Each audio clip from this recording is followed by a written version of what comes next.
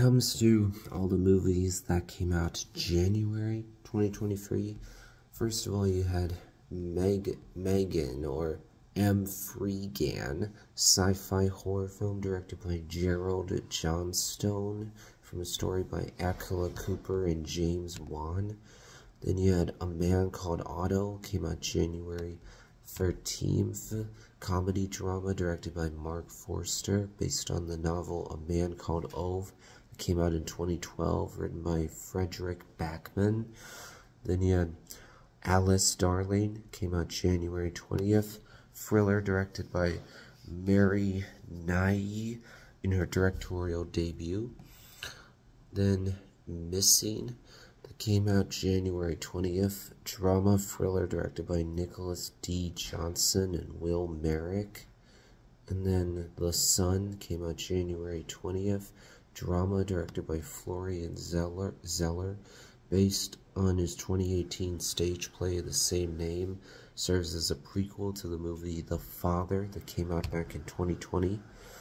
Then When You Finish Saving the World, coming-of-age comedy drama written and directed by Jesse Eisenberg in his directorial debut, based on an audio drama of the same name that came out in 2020.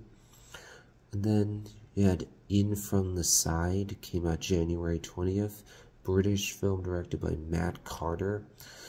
And then One Fine Morning came out January 27th, a romantic drama written and directed by Maya Hansen-Love. And then that would be it for all the January new theatrical releases. As is to be expected, this was a pretty slow month. I ended up seeing one new theatrical release, that being A Man Called Otto, which I actually really enjoyed. I saw it with my dad, who actually has read the book before. Also, it's interesting that before we got the American version of A Man Called Otto in 2023, there's a Swedish version of this story that came out as well. I haven't seen that version. I've heard about it, to be sure.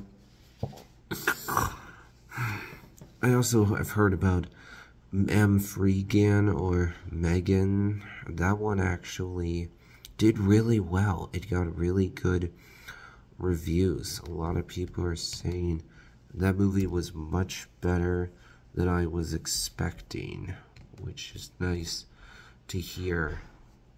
And actually, that's an example of the kind of horror film that I could be interested in, because it's not rated R, PG-13, horror sci-fi thriller. So it looks interesting.